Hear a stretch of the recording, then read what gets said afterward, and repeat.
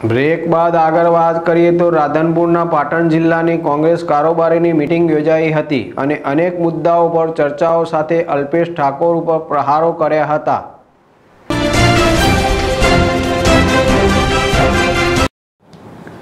રાધનપુર 16 વિધાનસભાની પેટા ચૂંટણીના પડઘમ વાગી રહ્યા છે, ત્યારે કોંગ્રેસ પક્ષ દ્વારા પાટણ જિલ્લાની કારોબારીની મીટિંગ રાધનપુર ખાતે વારાહી રોડ પાસે બકાભાઈના હોલમાં યોજાઈ હતી।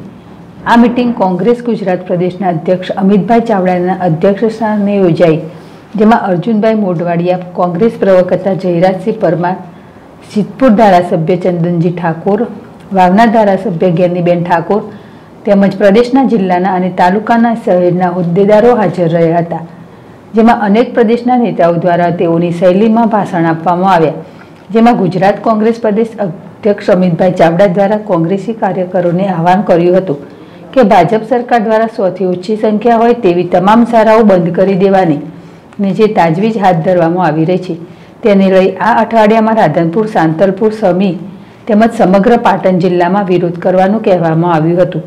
જ્યારે બીજી બાજુ વાવના ધારાસભ્ય જ્ઞાનીબેન ઠાકોરે પણ અલ્પેશ ઠાકોર ઉપર રાજકીય પ્રહાર કરતા જણાવ્યું હતું કે ખોટા સોગંદ ખાઈને રાજકારણમાં આવનાર અલ્પેશ ઠાકોરને સમાજ તેમજ પ્રજા કદી માફ નહીં કરે।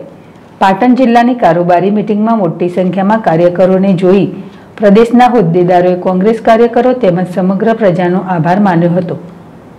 અકિલ મલિક, ZSTV, રાધનપુર।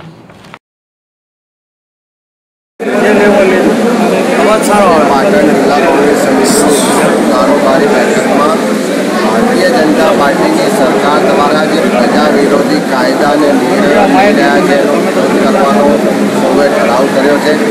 खास करीने कांग्रेसना शासनकाल में जे सिंध विस्तार में अंतरियाळ विस्तार में बाळक भणे એટલા માટે શાળાઓ શરૂ કરવામાં આવી હતી। આ સરકાર આ શાળાઓને બંધ કરી અને બાળકોના ભવિષ્ય સાથે ખિલવાડ કરવાનો પ્રયત્ન કરે છે, ત્યારે એને ઉગ્ર રીતે વિરોધ કરવામાં આવશે।